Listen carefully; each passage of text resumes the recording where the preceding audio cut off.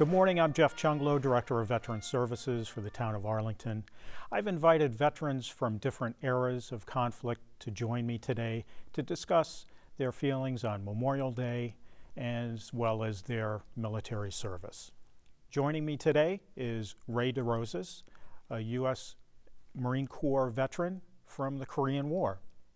So thanks for being here, Ray. Thank you, Jeff, for asking me. Sure. It's a privilege to be here. So you served in Korea. Yes, I did. Okay, and you were with the Marine Corps. Can you tell us what you did while you were serving in the Marine Corps? Well, I was in a weapons company, 2nd Battalion, 1st Marine Regiment, 1st Marine Division. And ordinarily, I was a rifleman. That was my spec number, my specialty. And when I left Korea, I'll get back to Korea just one second. When I left Korea, I became a squad leader in a rifle platoon. But in Korea, when we went up to the front lines, they needed ammo carriers for the 81mm mortars. And so I was selected there. And so I was an ammo carrier. Now, just a prelude to that, on our way up to the front, we were in this railway car built by the Japanese, probably about 1845 sometime. It was just a pigsty. But anyway, we were on that, and we were told by the veterans who had come back and they were going home to fill your utilities with C rations, K rations, or salt rations, and cigarettes, because they wouldn't get them over the line too much. So anyway, the point is, there's a rickety railroad, and we had to make stops. They're probably throwing the wood in for crying out into the engine. Now, every stop, these poor people, wretched people in rags and little babies and everything else, they were begging for food. And so we were giving them a C ration, a K ration, and so forth. I'm telling you, it was a sad situation. It was tragic people. But anyway, by the time we got up to Munsanee, which is the breaking up point going to the line, we didn't have any more. No more food. However, we had our cigarettes. Now, from there, we went up to the guns and so forth. And I have to first stop to give you a background of the guns. When you get to the guns, 81, so it was a terrific surge by the Chinese to take this hill, which we were guarding, protecting, called Boulder City. And we were firing like crazy. And you have to understand, artillery fire, 4.2 mortar fire, 81 mortar fire, 60mm firing, hand grenade firing, machine gun firing, shorter, small arms firing, and so forth. Because I'll get back to that in a moment. Now, we're making these runs from the guns to bring to the depot where the ammo was held. And we load up on the 6x and then come by what's called 76 Alley, which was the main road back to the guns. We called it 76 Alley because the Chinese had it zeroed in, the Chinese communists. Well, anyway, my last run, this is what I'm talking about now, my last run there, we unloaded and so forth and so on, and then we went back for more. Now, on going back, we hit a checkpoint, as always, and so there was we loaded up again and came back. Hit the checkpoint, and the Marine at the checkpoint said, look it, on your way back, would you bring me back a Lucky Strike? Because everyone's giving me camels here. I want Lucky Strike. And just as he said that, a Chinese mortar came on and hit him and hit the hole. So we took off, flying down that road back to the guns. But that was the first mortar, second mortar, incrementally following us down the road. And we knew that eventually they were going to hit us. And that just before you get to the guns, they hit us. Now, I got blown out of the truck. Only until it was a light, that's all I know. And the next thing I remember is I was trying to get to my feet, and it wasn't doing very well. Now, our executive officer, Jungle Jim Sanzo, he came over, and he's in my face. And I know he was yelling at me, but it sounded far away with all the noise.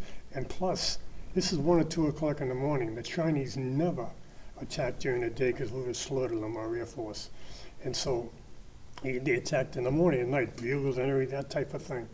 Now, as he's yelling in my face, and we were fighting by flares, that's the only thing we could see. This garish light.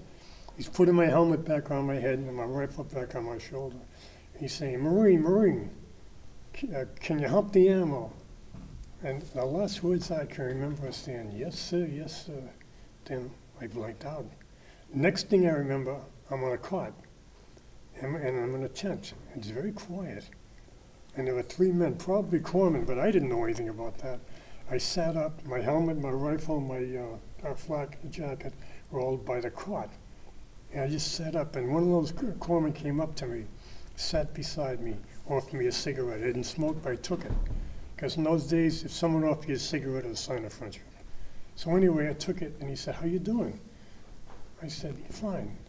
I think I said fine. That's the last thing I remember. Next thing I remember, I'm back with the guns again. And it's the last night of the war.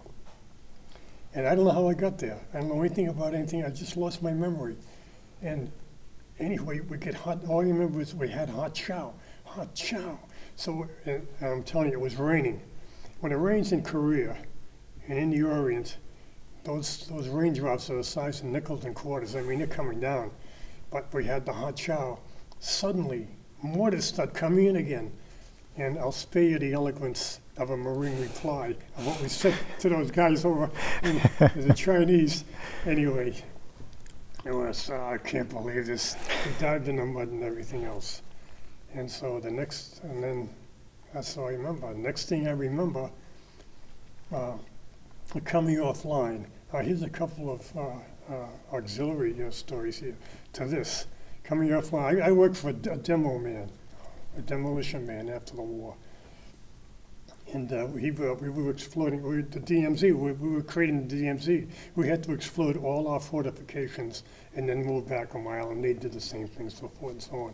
So I worked with him. Well, before I did that, I was in a tent and a couple of my buddies, and a Marine from 7th Regiment, 2 series here, he comes over, he has a Life magazine in his hand. It's about 2 weeks after the war ended. He said, look at this, Life magazine. I should have brought it with me. Life magazine had a feature I have at home, a feature of the Marines on Boulder City. And the kids, he's a BAR man, big guy. And he said, look at that. He's leading men off the line. There's a corpsman on the right side, column of 2s. He's on the right side, and the corpsman's on the left. He said, look at my mother sent me. Holy gee. Well, anyway, I have that home. Now, 20 years later, I pick up an Arlington Advocate. In the Advocate, here's a picture of Joe Egan, a friend of mine. I think I told you about he was killed. He was killed. He wasn't killed in Korea, but he died later on. But he was wounded. But we were on the same hill. He was on Boulder City when I was there, but we didn't know it. And he was telling his story to some reporter from the Arlington Advocate on Memorial Day. So I called him on the telephone. We went down the American Legion, had a few beers, and that's the first time I ever talked about Korea or anything else. And we talked about what a rat hole it was and everything else. Sure. Yeah, and so that was my Korean War experience. Oh, so let me back up just a little bit. So, what made you want to join the military to begin with? All right, now. When I was about 17, I wanted to join the Marine Corps. My father was killed in World War II. He was torpedoed, believe it or not, off the coast of North Carolina by the German U-boat 160, and the name of the German U-boat command was Lassens. Well, anyway, he was from Argentina, and he was a foreign press correspondent, actually, when he came up. And he went to Columbia School of Journalism. And then he met my mother going out to school. Had a good job, but when the Depression came, here's a man, a very intelligent man, spoke excellent English, but with a Spanish accent. Now, you had PhDs speaking King's English, selling apples on the corner, couldn't get a job. So what he did was, the only job he could get unless he wanted to go back to Argentina, he got a job, he took the Merchant Marine. Okay. And so when the war broke out, here he was. He came through 3 war zones. And nothing happened to him off the coast of the It was March 29th, Palm Sunday, 1942, and he was listed as missing in action at first, and then we found out how he died and everything else. He was thrown off the ship, And three of his shipmates found him later on in the water about midnight. They pulled him on. But by the morning he had died, and rigor mortis had set in. And we got all this information, later on, naturally. And they shipped him over to the side and so forth. Well, anyway, so that's my point about going to the Marine Corps. When the Korean War broke out, I was 17. My mother said, look, listen, Raymond, your father died. Can you just wait a year or two or so forth and so on? So I listened to her. I said, okay. Now I have to say something else too.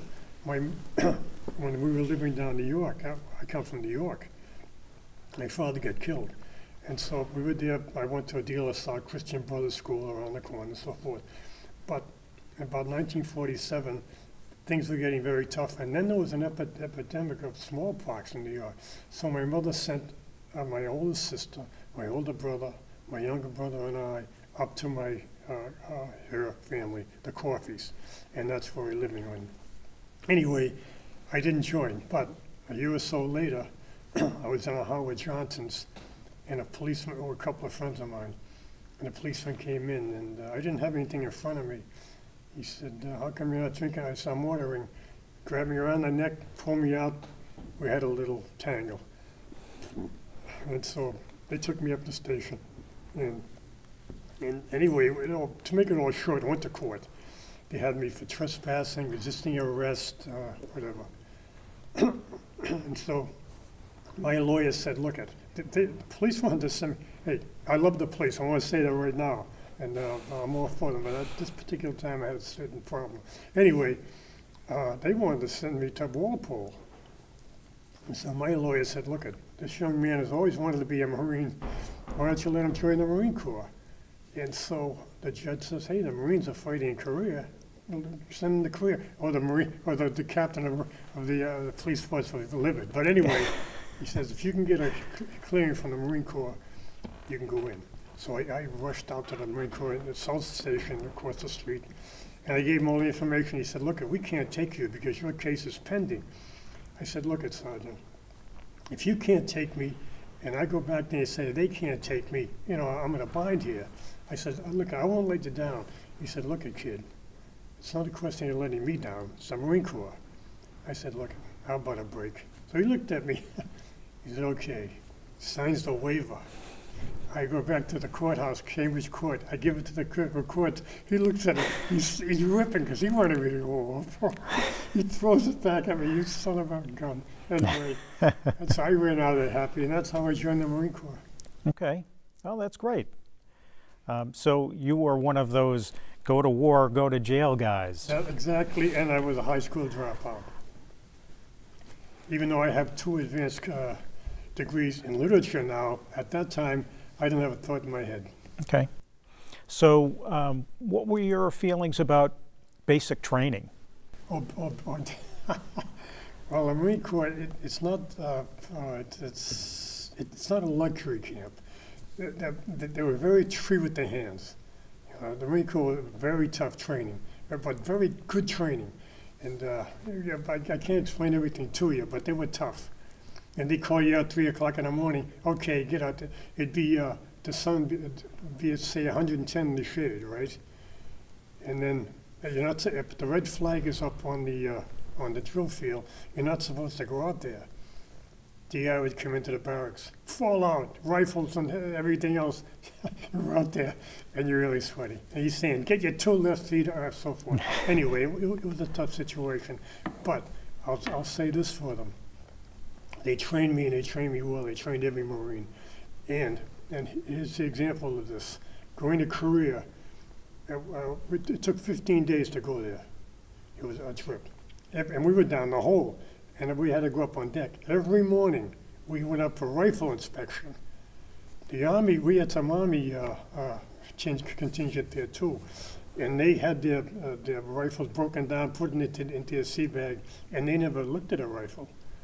Now, you may know about the Chosin Reservoir before I got there. The Marines were surrounded by 250,000 Chinese, and it was 40 degrees below zero. They fought their way out. The 8th Army ran. They threw down their weapons, and they just ran. And not that they weren't as brave as the Marines, they just weren't trained. Mm-hmm. Well, the Marine training is the best. And there was a colonel in the Army, and they had a story about him on TV. In the background, they had a picture of the Marines coming out of the chosen reservoir. He says, "I'll bet I'm the only Army colonel who has a picture of the Marines behind me," because he loved them. He knew the training. Sure. And the ground air support was terrific. Well, that's Okay. best training. So when you were introduced to the military through basic training, what's one of the big takeaways or something that really surprised you about yourself that you never knew? Well, I'll tell you, I was a glib kid. It's like getting around that. And my older brother, had gone to Paris Island before I did, and so he comes back, and I'm going to go in a few weeks. And he said, "Ray," he says, I have one word of advice for you." I said, "What's that, Dick?" "Keep your big mouth shut." And so down there, that's one thing you learn.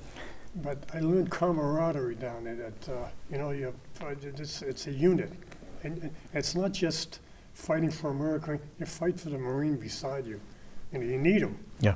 And in Goodbye Darkness by William Manchester, his epic of his experience in World War II, he says, any man who doesn't have a friend in the Marine Corps is doomed. He's damned. You stick together. Mm-hmm. It was that cohesion. Yeah, and it was a sort of brotherly love. Yep. It comes down to that. You need each other. So when you saw your brother come home after joining the Marine Corps, what was your first impression? Oh, he was sharp. Oh, he was, he was always sharp kidding, but he was really sharp. And when he wasn't around, he didn't have his uniform on. I used to try his shirt on, look in the mirror, say, "Oh, geez, I'm going to be a Marine." And I'm going to tell you something else. When I went into combat, just before we went into combat, people talk about fear and everything else, but I was exhilarated because I said to myself, I'm a young man here. I'm going into combat as a United States Marine. I couldn't believe it. Mm-hmm. That can wear off a little bit, but I mean that initial feeling. Sure. That's what you get. So where exactly did you serve throughout your career? So I know you went to basic training, Paris Island, and then from Paris Island, I went to Camp Lejeune, and I was in 4.2 mortars. They put me in there. And from there, we used to go on these excursions, cold water training, and then hot hill training. Mm-hmm. Cold water, we went up to Labrador. And if you've ever been to Labrador, I don't know if it's the same in all over the country, but it's like walking on pie crust. That was, and I was in Fort Deuce, and we carried the base plate and everything, the gun. So that was one form of training. So about how much did that equipment weigh? Yeah. Did it work? Oh, how much did it weigh? Oh, geez, I can't tell the weight, but I'm going to tell you, it was heavy. Like carrying across something, but it was really heavy.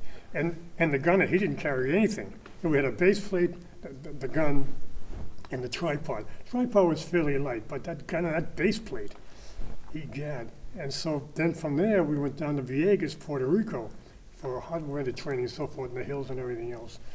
And then we came back. And every day I was volunteering for Korea. This friend of mine, we were buddies.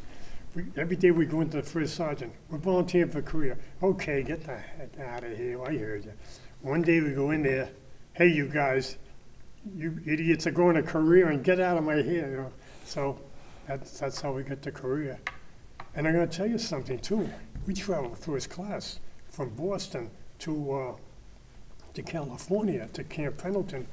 I had my own suite, and he had on the other side of the aisle of the train. He had his own suite, and you know what the food allowance was for 4 days? $20, and it lasted us too. Wow. In those days, 15 cents for a breakfast, that type of thing. And so that's how we got to Camp Pendleton.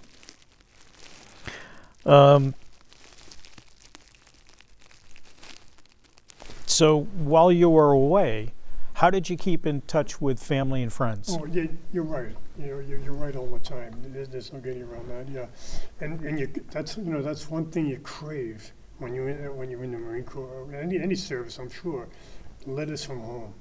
Oh Lordy, you write them. We used to get them, and well, it's interesting.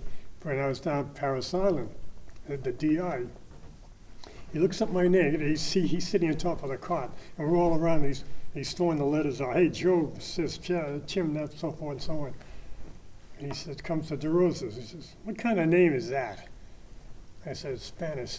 He says, it's Spanish. I'm Spanish and Irish. Sir. My family's Irish. My mother's Irish. He says, you're a spaghetti bender. And he flings it. So from that time I was a spaghetti bender. But I mean, that's the way they talked in those days, too. But the letters from home, you wrote. That's all you did. Okay. No phone calls? No phone call. I never thought of a phone call. And it were a nickel, too. But I'm sure from California to Boston would have been probably 25 cents. But never got a phone call. I never phoned. No one ever phoned me. So when you were in Korea, how was the mail service? Were you getting regular mail, or was it? Did you have to wait periods? Yeah, we did. Yeah, we got regular mail, and we had this. Someone had set up this with batteries, and he had like a little radio in our tent after the war, and we had this radio station. We only got one. It was Radio Maple Leaf. It was a Canadian program, and he used to play all kinds of music and everything else. And he used to call himself, this is Happy Jack from the Happy Bird, from Japan. So we used to say, yeah, you're happy, you're in Japan, you bum. Anyway, he played these songs, and one song we heard, there was some odd music. Bing Crosby recorded a song called Some of These Days You're Gonna Miss Me, Honey. Wow. Suddenly, a Japanese comes on, and he's singing in Japanese, Bing Crosby's song, and he's hitting it grace note for grace note, and ad-libbing and everything. Gee, I couldn't believe it. I'd love to have a copy of that record. Yeah, but anyway, that was it for Korea as far as. Interesting. But the thing you missed home, you missed home cooking, you missed your family and so forth, you missed girls, just to say to women, for crying out loud. And Lordy, that was it. And then meals, food. We got sea rations a lot and so forth. Then we had something called beef and grease. I loved it. We just ate that up, and I don't know what it was, but we ate it anyway. And then the thing I really missed too was music. I loved music. And so, those are the things you miss. Sure. And what are you going to do? So what did you do in your free time? Well, in the free time, and how much I got sent from weapons company. What we did was we had to dig adjacent emplacements, as I said, and we went out. Now, it's a little story about that. We had to go out and dig up. We had to make new trench lines, in other words. So when I was still with weapons company before I went to the DMZ, we used to go out and dig. One time we're in, and it was hot and so forth. Anyway, we're in single file. We came to this pass, and only a single file of men could traverse it. And we're halfway. It's about a quarter of a mile. Anyway, we get halfway there, and who meets us but this Korean woman? And she has a baby on her back, or front, I forget. She had a big bag of clothing she was washing. And so we're yelling to our first sergeant, Taylor. We didn't like him. He was a son of a gun at the time. I didn't like him. And so we said, come on, Taylor, tell her to go back. It would have been a long walk for her. He turns around and he says, to the rear. So the whole platoon, 43 men, we all go back to the end, right? And we wait, and she comes out to the exit. And as she comes out, he tips his helmet to her. I said to myself, I changed my opinion of him. I thought, that's a real man there. Because the other guys I didn't like it either, but, it was so hot and everything else. So when I worked with the demo man, he was a warrant officer. And he'd be making the explosives, and I'd be helping him fire in the hole and all that. I knew his hands were shaking, But we used to talk, and he said to me once, "What do you plan to do when you get out of the Marine Corps?" As I said, oh, sir, I live from day to day in the Marine Corps. I know he had a wife and children. He was going home too, but me, I didn't see any future, really. Just, Okay. here I am, you know. And then I get sent up to the DMZ. And then in the DMZ, with patrols, and every time you're out there, see, we were up in the hills, and we were and the DMZ was out there, and across, we could see the villages out there, North Korean villages, and we had to report everything they were doing and so forth. And that's what I did. And there was one incident I can tell you about, but it hadn't to do with the Chinese. We used to meet. We go out there was like a catwalk out there, and these Chinese would come out, and we go out and meet them because, just to show them we were Marines or whatever. And one was very old, and one was very young. I always thought that about the Orientals out there, Korea and so forth. They either were very old or very young. I never saw any middle-aged. Anyway, this next story. What was I going to do? Oh, it was Christmas Eve. And we were back, and we were going to have a little party and everything else, and we were on the hill. And this Captain Goich, he was Jewish, and he had a helmet full of medals. He was a Chicago University graduate, great guy. And he went by some Marines who come by, and someone yelled out, "Christ killer." Oh, geez. Next night, we have a big meeting up in they had built a mess hall up there, concert hall. He said, "Look at you guys. I don't care if you guys are Christians, Jews for Jesus. All I know is we're all Marines here." But at that time, we were all combat Marines. Mm-hmm. He said, "We're Marines. None of this religious stuff and so forth and so on." But the next day, he had us put our entrenching tools like shovels up on the hill, taken down. I don't know what, just to remind us of that. But that's the experience. And then I came home. I read 4 books. It was a 15-day trip. I said across the Pacific, and 2 coming back. I read Dostoevsky's Crime and Punishment, and the Blackboard Jungle, Battle Cry, and the K Mutiny. Books I had read in years, I guess. So anyway, that was that. What else can I say about? Oh, coming back, going over the Pacific Ocean, fulfilled its name, was beautiful, quiet, nice sailing. Coming back, we're about a day out, and I had just eaten morning chow, and suddenly the whole ship starts. I almost went. Everything's iron on a ship, as you probably know. You're in the Navy, and the bulkheads and everything else. Boom! I go down the stairs. I'm just holding on for life. We hit a typhoon. My breakfast came up, and I went down to the hole, and I get down to the bottom rack, and I couldn't move. And so I was out. They had put me on mess duty. I was a corporal, but they put me on mess duty. My whole platoon was on mess duty. And so they're calling me on the intercom, Corporal Derosas reporting to the mess tech. I said, "You're sick." Anyway, one morning they come down. This typhoon lasted about 3 or 4 days. I get a light shone in my face, and it's the officer of the day. He said, "You Corporal Derosas?" I said, "Yes, sir." He said, "You want to, haven't you heard?" And I said, "Lieutenant, I can't move." He must have seen the greenish. He said, "Okay, when you feel better, come up." And that's when I came back to the States. Wow. Interesting. Those little anecdotes. But there was one guy, I got to tell you, he was in the hopper. Every time I went in there, I had to crawl to get in. He was on the hopper every time I went in there. I thought he was dead. He just kept, anyway. If you ever hit a typhoon, you're seasick, you want to die. Mm-hmm. You didn't care if you died or not. Anyway, that's... So what would you like people to know about your service? My service? Mm-hmm. Well, you see, that's a good question. That service, I'm going to tell you, I was, as I said, I was an immature kid. I really was. And I was, I don't know, I took things for granted. I wasn't that serious, you know. But when I came home, I became very serious and even religious to a certain extent, which I had never really been. But of course, I was a Catholic, raised a Catholic, and I was still a Catholic and all that.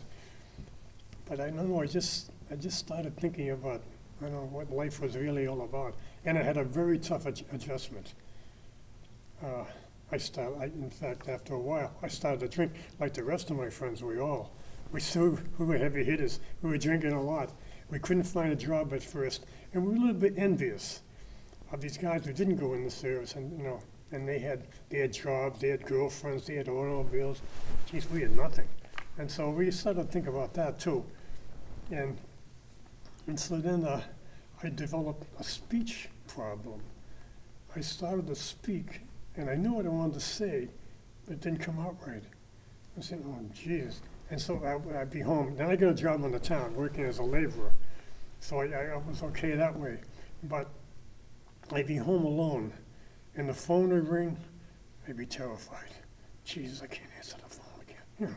I don't know I don't know what's happening to me. And so, anyway, I was going with this girl. She was an artist. And I was thinking, how am I going to break out of this? And so my brother, he went to BC, and some of my older friends, his friends, they were at BC. They were saying, why don't you go over to BC and go to school again? I didn't have any confidence. I said, are you serious? I took a college course, neglected my studies, cut classes, skipped school. That's the kind of kid I was. But so I said, no, they'll never take me. So anyway, I was thinking about that. I was going with this girl, and she was a BC, an artist. And I said to her one day, I said, maybe I'd like to go to school. I mean, I'm thinking about that. She said, you're a laborer, you're a high school dropout, you'll never go to school. And that sort of ticked me off. So I said, maybe I'll try. So I went over to BC, and the Dean of Admission said, you took great courses, but your courses, and put it in mildly, it says, are not what we'd say are adequate for a college student, and so forth. That's always to that effect. He said, I'll tell you what I'll do. But the Korean War had only been over 3 years by that time. He said, look, we want to help veterans. If you'll take some special courses over new and prep, algebra, geometry, English, and then take the college boards, see how you can do, we'll give you a shot. I said, okay, so I did. I went to Newman Prep, and I took algebra and geometry. And they thought I was a mathematical genius.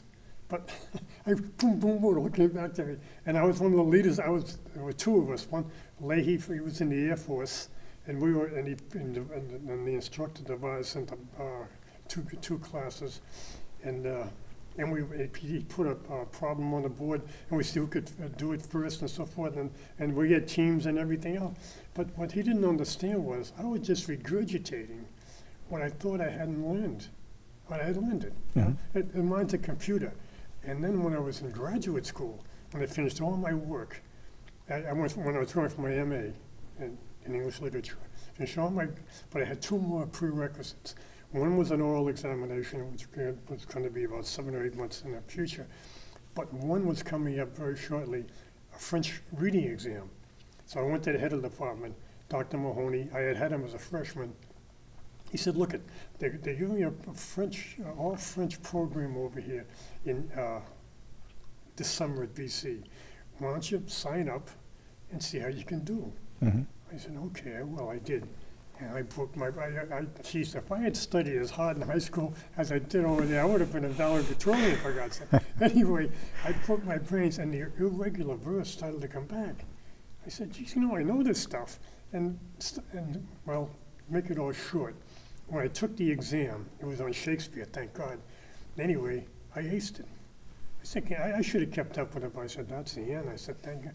And then when I took my oral examination, that was a really I could have taken a written one, but a friend of mine, he had taken his MA years before. He was a World War II guy. And he said, look, take the oral, because if you take the written and you start to write something that's not right, you're going the wrong way, you're done for. But if you take the oral and you miss a point, they can bring you up and you can get back. That's what I did. I took the oral, and I did very well there too. And very good. Yeah. I mean, for a high school dropout, you know, and my principal, Ralph Duplin, he had been a Navy commander in World War II. What a great guy. He's a tough guy. And he was a math man, but he didn't, when I first got the job there at Winthrop High School, he always said to me, in 3 years, he said to me, call me Mr. Derosas and so forth and so on, never say anything too much to me after that. And then when I got whatever you get, you know, you're there for full time, he started to call me Ray. When I got my MA, he was so proud of me. He got on the intercom, the whole school, and he says, and I was in the homeroom, you know, and he says, now hear this, now hear this. You know, Navy clerk. He's, Mr. Derosas has received his MA in English Literature. We want to congratulate him. Geez, I could have crawled under the desk, you know. So they all for it. Very good. Yeah, that was excellent. So I have a couple other questions about your service. More about the conflict. Yeah, so the Korean War. Korean War has often been referred to as the Forgotten War. So how did you feel, number one, you're serving in Korea, but then seeing how the veterans from World War II were treated coming home versus your time in service? Well, that was part of the adjustment too, because I think I may have told you, you know, the times, but when I get home, no one even knew I'd been to Korea, and half the other people didn't know I was in the Marine Corps. My uncle John, I loved him, he's a great guy. Years later, I was talking with, he said, yep, you went to Korea? You know, I said, yeah, I was in Korea. But that was the way it was. You know, you were nothing. They didn't even know who you were. And you felt that way, you know, you felt isolated. I felt terrible for the Vietnam guys. I mean, they attacked those poor guys, that was treasonous. But for us, it was just isolation. It was indifference. So I think we felt that. Yeah, that was the only place we felt really good was down the American Legion. And before we got there were just World War II guys down there, and some guys went to depression and all that. But when the Korean War guys get in there, boy, it was standing room only. And when you went down, you talk about secondhand smoke. You worked there in those days. You didn't even have to light up. You just take a deep breath. As one actor said to another one, don't any of you guys ever inhale? You know. Anyway, yeah, but you're right. We felt that way, and it was just, I felt, I don't know how I felt, but it was something I just couldn't grasp, you know. And my family was all concerned about me, you know. They didn't know what to do, and they were so patient with me and everything else. But I was very edgy, very edgy. You know, I could like that. When I was working for the town, one of the foremen. He wasn't the most affable guy in the world anyway, but we stayed away from each other. But one day I was working on Pleasant Street by that cemetery there, right by the church, well, we call that a church. But anyway, it's a hot day and the wall was there. There was a wall there. I was hitting it with a sledgehammer or something, and crowbar. He came by. He said, "Hey, come on." Something about it. He criticized me. I took the crowbar, you know how heavy they are. Took that crowbar, I flung it at him. Just boom, it missed him. He took off. You know, but that's why it was. You know, instead of saying, "Oh, forget it," or which I would do today. Yeah, I wouldn't care. You know, but in those days, no, you couldn't say anything to me much. And the drinking and everything. But you know, I drank. It's interesting. I was not a drinker, thank God. I couldn't keep up with the big boys in the corner, but I tried to. But when I was drinking, I was happy. I was a happy drinker. That's why I drank. Mm-hmm. You know, I felt good. So there were some guys that were just the opposite. They got a little mean, but no, I just felt good, so that's why I drank. But a friend of mine, he was Fred Cranfus. He was in the Second Airborne over there. And we were talking once. He had been a big drinker too when he came back and everything else. And he said he was in a bar room one morning about 10 o'clock in the morning. He was drinking down the Green Parrot down in Cambridge somewhere, and he just happened to turn around. It was a nice sunny day, and this young man in a stroller with a little child in it, he just happened to stop to rearrange something in the toddler. He looked at him, And he said, looking at that guy, he said, you know, I'm 22 years old. And he's like, what am I doing in a bar room? He said, I just put the drink down and I left and I never went back. And that's the way I felt. One day I just woke up, I said, oh, gee, I just got to get out of this rut. Sure. And that's when I started to work it out, you know. Yeah, because at that time you didn't have any real support services available for veterans. No one had anything. No, I didn't know what. I didn't even know what was going on with me. You know, I was a glib kid. Now I can't talk. You know, geez, I said, fuck, what's going on here? Something was happening to me, but I didn't know what. And I was scared too a little bit. And so, anyway, and then I met my future wife. And so we started going steady and everything, and she was a very steady influence on me. And interesting enough, she was a Baptist, and I'm a Catholic. And so she finally converted ultimately, but the mother was a Baptist, and the mother hated me. Not because of me, because I was Catholic. And so I used to go up to the house and ring the bell, go in, and she'd be coming to go to Mass with me, and I could hear mother upstairs, you go to your own church, oh Lordy. You know, there was that kind of conflict too. Mm-hmm. And that lasted for about 20 years with her. The father, he didn't care. He was a congregant, he was a nice guy, you know, I get along with him well, but the mother, there was some friction there, you know. So if you could pass along some advice to the younger generation now about serving in the military, what would you say to them? Gee, because I don't know what the military is today, but I don't think the Marine Corps has changed that much. But in structure and technique it has, you know, weapons and everything else.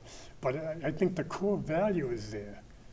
You know, love America. Jesus, that's the first thing. Love the Marine Corps. You know, have this love, if you will, this appreciation of being, even being in the military. You know, defending your country. What higher can you go? How higher can you go than that, other than becoming a religious or something, you know, that type of thing. Mm-hmm. But it is a form of, it's secular religion almost, you know, the Marine Corps. It's, you know what Truman said about the, two things about the Marine Corps. You know, when he denigrated them, they're dying in Korea, and he's saying, he called them bellhops to the Navy. And then he said, the Marine Corps has a greater propaganda system than Joseph Stalin. And so that may be true, you know, I don't know. But they live up to it anyway, that's all I know. And I was so proud. And Lee Marvin, Jerome Powell, those actors and so forth, Brian Keith, Steve McQueen, those guys, George C. Scott, they all talk about the Marine Corps experience. You know, it was great. It matured them. Mm-hmm. It made them something. It gave them a different perspective in life. I know it gave me. And I'm sure that's the way, you know, when they go through it, you have to live through it, you know, but there it is. And you learn lots of life lessons. Oh, did I ever? There's no question about that. Just, you know, had I not had that experience, I probably would have broken that, had I had, you know, but I had that back, I always knew I had that background, you know. And there's another story too about, when I retired, I made the mistake of becoming a substitute teacher. So I got a job over there for a while in Winchester. And so I go in and so forth, and so I went to the class, and I'm in a homeroom, and I'm saying, the kids are talking, no talking, you know, everything is in line, rise and salute the flag and so forth. So as I'm leaving, this little colored kid says to me, he's not little, but he's a young guy, he's probably ninth grade. He said, hey, Mr. Derosas. I said, yeah. Were you in the Army? I said, no, I was in the Marine Corps. But when I was at Winthrop High School, later on during the Vietnam War, a lot of the teachers, they slacked off. And they didn't salute the flag or anything else. But when I became chairman of the English department, they asked me once in a while if a teacher could be late or wouldn't be in, would I take the homeroom? I go into that homeroom, bell would ring, 8 o'clock bell. Everybody stand, they're looking at each other. Who is this guy? Everybody stand, salute the flag of your country. And look, I said, salute the flag of your country. So we salute the flag of our country. And they thought I was some sort of idiot, you know. But it started in the 60s, and then you see who it is today. But, one other anecdote of this, I was watching, during the 60s, terrible to watch the students burning their draft cards and everything. I see, they're stupid college kids, and what do you expect from them? But when they burn the American flag and waving the Vietcong flag, oh, Jesus. I went into the recruiting station again, opposite South Station. I was about 34 now. And I said, I was a former Marine, I want to rejoin. So he looks at me, he said, how old are you? I said, about 34. And he says, you married? I said, yeah. Have children? I said, yeah, I have 4. He said, get the hell out of here. I said, he was a gunny, So I said, okay. He said, look you have a wife and children. I explained the situation. I said, is the major in? The major, he was a head man there. He said, look, the major's not in, sir. He said, but he'll tell you the same thing I will. I said, you have a wife, you have 4 children. You're not going to do any more good, you're going at this particular juncture. So I said, okay. He said, thanks for coming in. I said, it's not simplifying. That was it. Excellent. Well, I want to thank you for your service. Oh, thank and, you, Jeff. Too. And I really appreciate you coming in and sharing your service with us. I hope I didn't